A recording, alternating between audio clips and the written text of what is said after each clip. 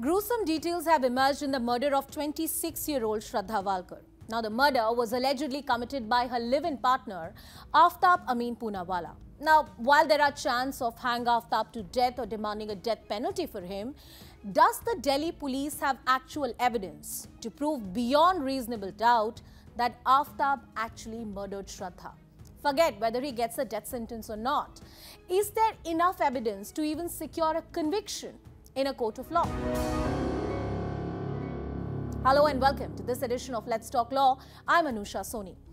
Today we dissect the evidence in the infamous Shraddha murder case and also talk about what's needed to secure a conviction in a highly tricky case of this nature.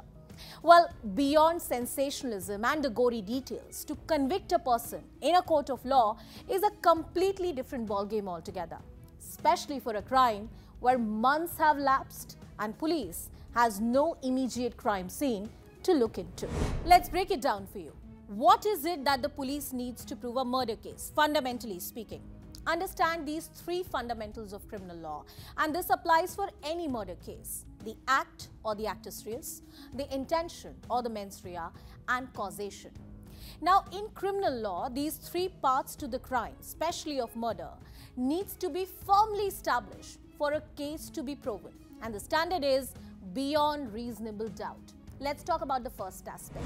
First, the act. For example, Delhi police claims that Aftab strangulated Shraddha.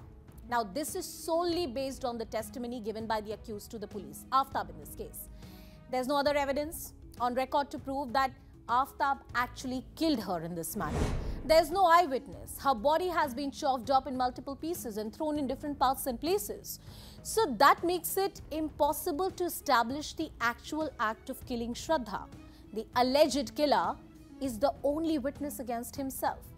How will the police prove the case if Aftab backtracks on his confession, which happens in most of such cases?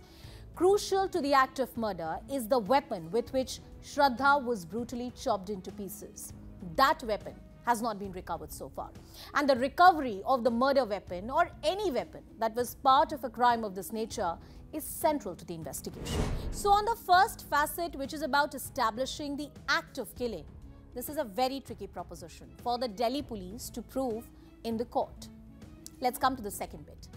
More than the act of committing murder, higher importance is placed in law on the intention of the accused, the intention to commit murder or mens rea, or the motive to kill. What was the motive of killing Shraddha? Was it a crime done in a fit of rage or a cold-blooded murder? If it was a cold-blooded murder, then what was the key motive of the accused? There are a lot of statements doing the rounds. Parents have claimed that Aftab was violent towards Shraddha, but the mere fact that Aftab was physically abusive towards her may be a hint towards his character as a person, but it's no evidence against him for proving murder. The presence of violence in a relationship points to strained ties, but that's not necessarily any kind of evidence in a murder trial. There are only patchy details available as to what led to the murder, the intention. It's been reported that an argument between Shraddha and Aftab led to the crime, but we don't know what exactly was the trigger. So even on the intention bit, there's a lot of corroboration that is needed. The third and the most important one in a case like this, the third aspect, it's about the chain of causation that needs to be established. Let me simplify this. The chain of causation means that one detail after another that establishes how the murder was committed. Each piece needs to be recreated, substantiated, brick by brick as to how it happened. And in proving the chain of events brick by brick, even if one detail falls flat, then the case falls like a house of cards. Circumstantial evidence, the buzzword, which means the forensic evidence, phone records or statements of different people who might be associated with the case or may provide some leads, is very crucial. This case fundamentally is about circumstantial evidence. Now let's come to the key challenges in securing the conviction. We have understood the three facets. What are the hurdles that lie in the way? That's what we talk about. The first and the most important one. The biggest hurdle is the heavy reliance of the prosecution or the police on the statement or confession made by Aftab. Police is following the leads given by Aftab, and there is no alibi, there is no independent witness to confirm or reject the claims made by him. As the prime suspect, he can easily lead the police in any direction and botch up the entire investigation, confuse the investigation. There is no accused who would testify against themselves. There is no confession in a murder case that happens solely on the basis of confession. Secondly, the narco test in a case of this nature. Would it really help? Would it be important for the court?